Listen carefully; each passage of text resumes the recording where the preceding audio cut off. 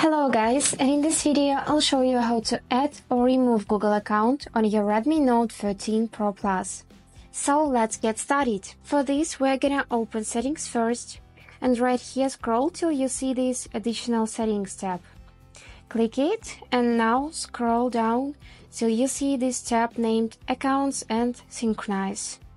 And right here you can see the option to add an account, so let's do it now. I'm gonna click it and choose Google from the list of other options. And in a couple of seconds it will require to sign in with the help of email or phone.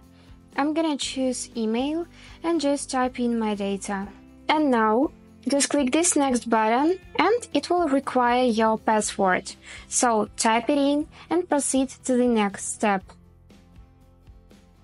And now, as you can see, we have to agree with the Google Terms of Service. So just click this blue button, I agree, and go to the next step.